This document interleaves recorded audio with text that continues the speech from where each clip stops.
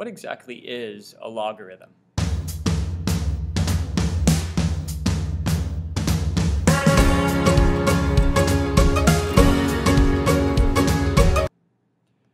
If we look at this exponential equation here, we see that our unknown, the x, is in the exponent. If our unknown is in the exponent, we say we have an exponential equation. Well, how are we going to solve this equation? How are we going to get our unknown out of the exponent?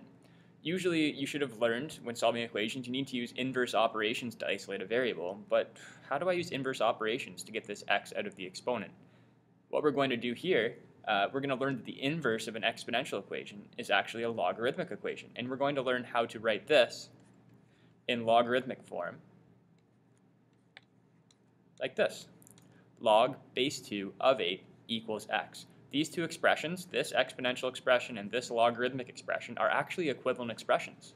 They mean the same thing. The components of the logarithmic expression are, we have a base of the logarithm, and we have an argument of the logarithm. And the answer we get, if we were to evaluate log base 2 of 8, the answer we get is the exponent that would go on the base to get the argument. So if I were to evaluate log base 2 of 8, the answer would be the exponent that goes on 2 to give us 8. And I'm going to show you how we can evaluate that on your calculator. So on your calculator, you need to locate your log button.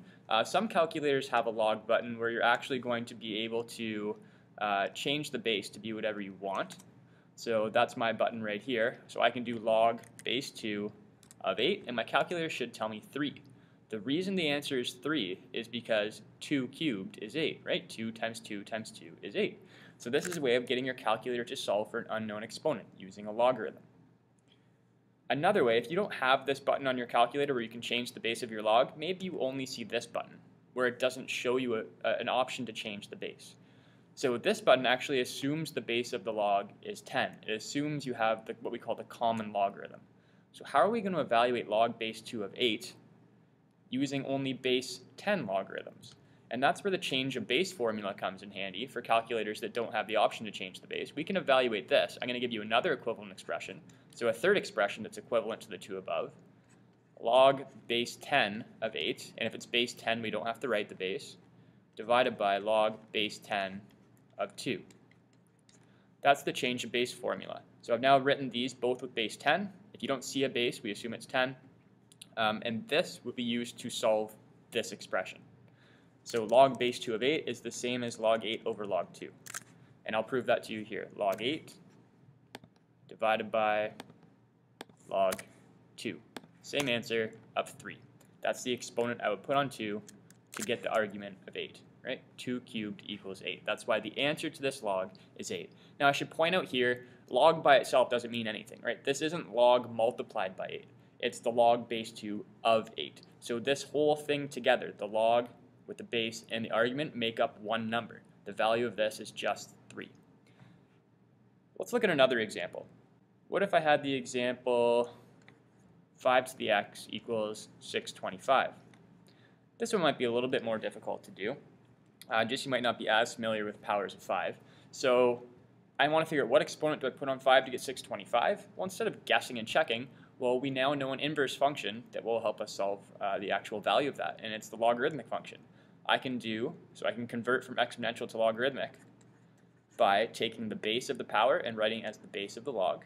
So log base 5 of 625 will solve for me what the unknown exponent is. So these two expressions are equivalent to each other. 5 to the x equals 625. So if I evaluate this, it'll tell me the exponent that goes on the base to get the argument. And we can evaluate that in two ways. Either type this exactly on your calculator if you can, but if you don't have the button that allows you to change the base, use base 10 logs and do log of 625 divided by log 5. And we figure out the answer is 4, right? Because 5 to the power of 4 is 625. So our answer to this, x, is 4. Let me prove to you actually that if you don't see a base, we assume it's 10. Like, if I gave you this expression, log 100, what should that be equal to? Well, if we assume the base is 10, right? We don't see it, so we assume it's 10. Well, 10 to what power equals 100? Well, 10 squared is 100. And let me show you, if I type on the calculator log 100, where's my log button? Log 100, it'll tell me the answer is 2, because 2 is the exponent you would put on a base of 10 to get the argument of 100.